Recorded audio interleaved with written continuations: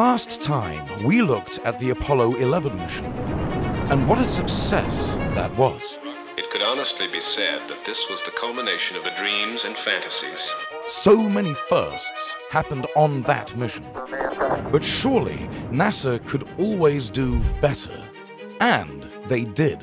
Man must explore. In 1971, NASA and America would be the first to drive on the moon. That's right, we're talking about cruising around the moon on a moon buggy. Okay, we're moving forward, Joe. Roger. Man, this is really a rock and rollin' ride, isn't it? And oh my, was it expensive. The final cost was $38 million. In today's money, that's almost $279 million. This is Space Journey 101, and today we will look at the first wheels on the moon. Apollo 15 took off in 1971 and made its way toward the moon. Crewed by Commander David R. Scott, Command Module Pilot Alfred M. Worden, and Lunar Module Pilot James B. Irwin. Aboard with the 3 astronauts was the 460-pound Lunar Roving Vehicle, or LRV for short. And this LRV would be driven 17.5 miles around the lunar landscape. The LRV was a light electric vehicle designed to operate in the moon's low-gravity vacuum. It could traverse the lunar surface, allowing Apollo astronauts to broaden their extravehicular activities.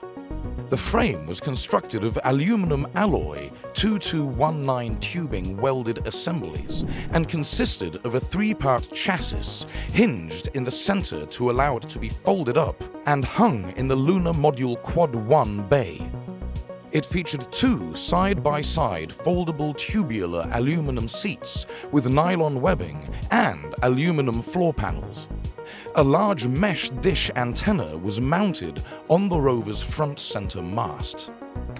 Driving the LRV was very different from a standard car. The next will be selecting power for each of the 4 individual drive motors. The 4 drive motors, 2 steering motors, and brakes were controlled by a T-shaped hand controller between the 2 seats. Moving the stick forward propelled the LRV forward, while moving it left or right turned the vehicle left or right, and pulling backward activated the brakes. The control and display modules were located in front of the handle and displayed data on the speed, heading, pitch, power, and temperature levels.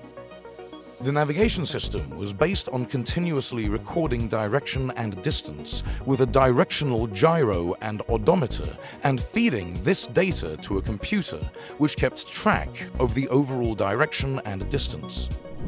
But the moon presented some problems for the LRV, and one engineer had the solutions. Ron Creel, a thermal control engineer, would prove his worth when dealing with the issue of moon dust. Moon dust absorbs solar energy, which charges it electrically and makes it more sticky.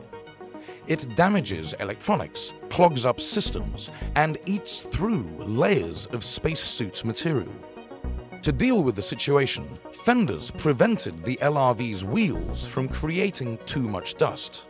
Dust covers protected radiators while driving, and brushes were employed to remove extra dust. The other issue with the LRV was keeping the electronics from freezing and overheating while in transit and on the moon. A solution was called barbecue mode, in which the spacecraft would rotate, much like a rotisserie, to distribute and regulate the heat. For his efforts, Creel was awarded a Silver Snoopy. The astronauts brought back around 170 pounds of samples, including the famous seat belt rock, which would not have been collected without the LRV. The story goes that Commander Scott noticed the rock while driving the LRV and decided to collect it.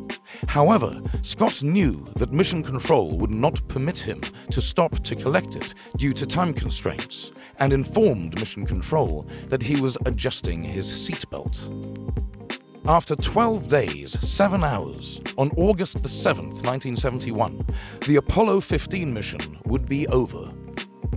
Apollo 15 splashed down in the Pacific Ocean, and the crew was picked up by helicopters from the USS Okinawa. Yet while we rejoice in our success, we cannot afford to forget the sometimes painful efforts that gave us these achievements. The moon buggy was left a short distance from the lunar module, where it can still be found today. In the next episode, we will talk about first satellites to reach outer planets. Stay tuned.